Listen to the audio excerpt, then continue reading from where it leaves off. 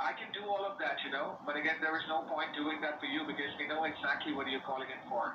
We have already spoken to you like about a couple of times, and you were just fooling around. No, for the airline.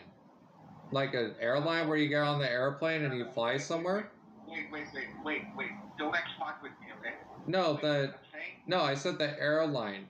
I'm not talking about the departure. I'm talking about when I fly into California. Talk less, hear more. Listen to me more. I don't need to go down to Paramore. I'm trying to fly down to California. Tulsa, Oklahoma, down to California. Stop. Here we go, you guys. Listen to me for a while. For what? You stop crying and listen. I don't want any pie. My wife already made me dessert. I don't want any pie, especially from your nasty ass.